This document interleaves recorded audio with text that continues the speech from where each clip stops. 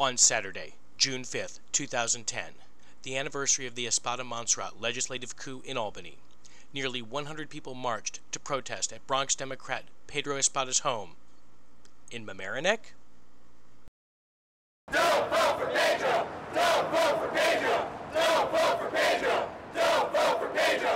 Don't vote for Pedro! Don't vote for Pedro! Don't vote for Pedro! Don't vote for Pedro!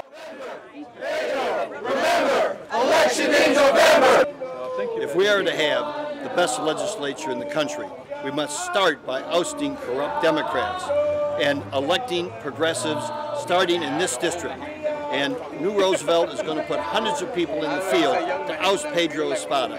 And that will begin the process of us retaking the state Senate and making it the best in the country.